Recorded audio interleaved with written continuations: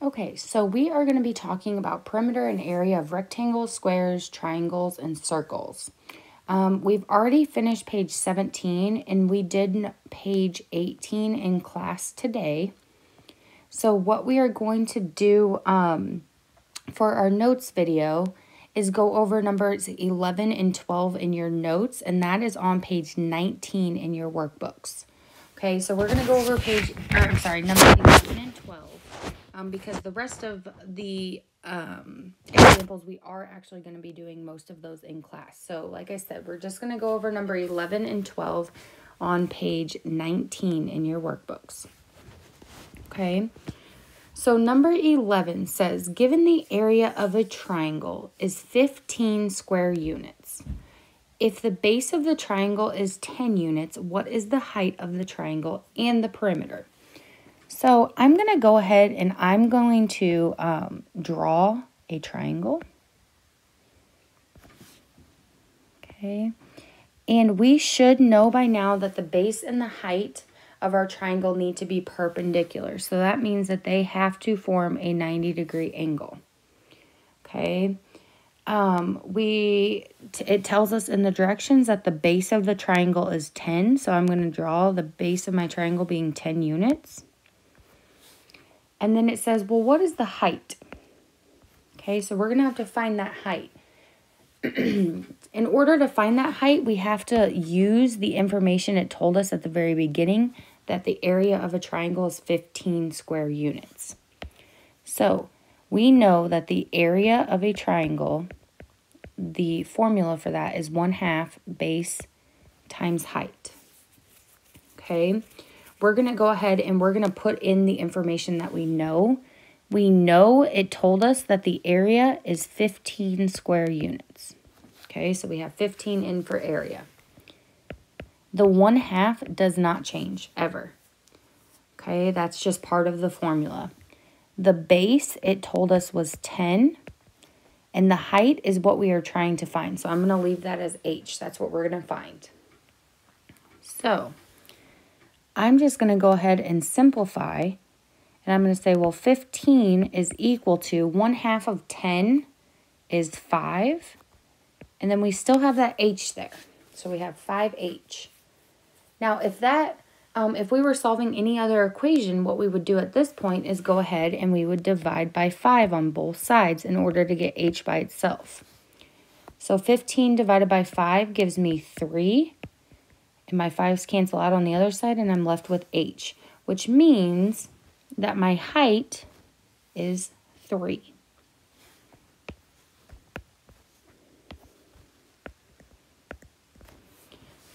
Okay, now at this point, it wants us to also find the perimeter. And in order to find the perimeter, we need to have all sides of our triangle. So I'm going to label that side X. Now at this point, we should look at this triangle and we should say, okay, well, I have a right triangle. How can I find a missing side length on a right triangle? And we should know that we can use the Pythagorean theorem. So I'm going to go ahead and I'm going to say, well, across from the 90 is going to be my hypotenuse, which makes 10 and 3 my legs of my right triangle. So I'm going to plug that into my Pythagorean theorem. I'm going to say a leg squared plus another leg squared is equal to my hypotenuse, which we called X squared. Okay. Excuse me. So then I have 3 squared is 9, 10 squared is 100, and that's equal to X squared. And if we add, we have 109 is equal to X squared. And with this, we then have to take the square root on both sides, which cancel out, and we get X is equal to the square root of 109. And I believe that does not simplify. So that means that X is equal to the square root of 109. So we know that perimeter is adding all of our sides together. So we're going to look at the 3U, the 10U, and the square root of 109. And we are going to add all of those together. So we're going to say 3 plus 10 plus the square root of 109. Now, it doesn't specify, but I'm going to leave mine in simplest radical form. So I can combine the 3 and the 10, but I cannot combine the square root of 109. So I'm going to say 3 and 10 gives me 13 plus the square root of 109. And that's actually going to be my final answer. And since we're talking about perimeter, we're just going to say that means we have units, not units squared. Because if we said units squared, we'd be talking about area. Okay. Excuse me.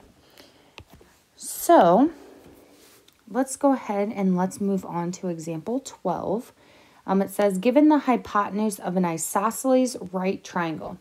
Well, the first thing we need to know is what isosceles means. So isosceles means that we have two congruent sides. Okay, which means that those sides are equal. So if I draw my right triangle, oops.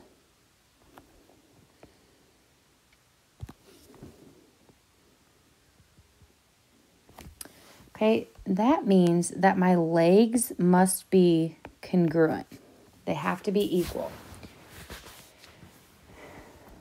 So it says the hypotenuse is 10 root 2. So I'm going to label that with an H because that's my hypotenuse, which means my x's are my legs. All right. The reason that we need to find what those x's are is because we need to find the area of our triangle. And in order to find the area, we have to have the base and the height, the two that form that 90-degree angle, because they must be perpendicular. So we need to find what these are so we can multiply those together and take half of that in order to find the area. So what I'm going to do is first I'm going to use Pythagorean theorem to find x and see what that is. So we have x squared plus x squared is equal to 10 root 2 squared. Okay, if we combine our like terms, we have x squared plus x squared, which gives me 2x squared. And then off to the side, I'm going to show you, you can definitely put that in your calculator, the 10 root 2 squared. But please make sure that you have those parentheses. Otherwise, you are not going to get the correct answer. So we're going to do the work off to the side. We have 10 root 2 times 10 root 2. First, you have to take the outsides and multiply. 10 times 10 gives me 100. Then you take the insides and you multiply those. So 2 times 2 gives me 4. 4 is a perfect square, so that means that the square root of 4 is 2. So 100 times 2 gives me 200. So I have 2x squared equals 200. Now from here, I have to divide that 2 away before I can take the square root. So I'm going to say x squared is then equal to 100. Now we can go ahead and we can take that square root. So if we take the square root, we get x is equal to the square root of 100, which is 10. Which means that each of our x's are equal to 10. So if I want to find the area now of this particular triangle, I have to use 1/2 base times height. And we can tell now that our base here is 10. And our height is also 10. Okay. So I'm going to take the 10 times the 10 first, and that gives me 100. Then I can say, okay, well, now I want to take half of that 100. And half of 100 is 50, which means that our area here is 50 We're talking about meters, so we're going to say meters squared. Anytime we're talking about area, we have our units and then our squared. Okay. All right, that is all the examples we're going to go over for today. Tomorrow we're going to go through examples 13 through 17 in class. But that is all we're going to go over.